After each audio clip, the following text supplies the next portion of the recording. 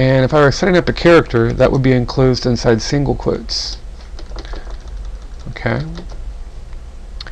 And in addition to character, there's also a Boolean, which is simply true or false. And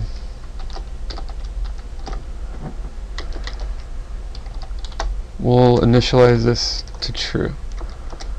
Okay, now there is a subtle difference. In C++, a bool is a Boolean data type, a primitive data type, and 0 is synonymous with false, 1 synonymous with true. In Java, it's not the same.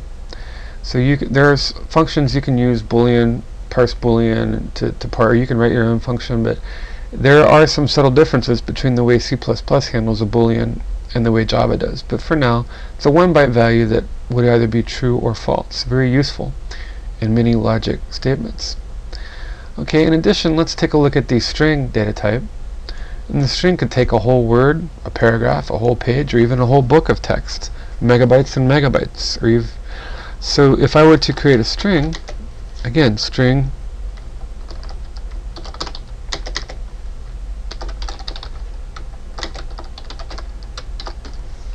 and that could hold multiple characters, or a string of characters. So I'm declaring and initializing a string. Now this won't be color-coded, but it is a class of object in Java.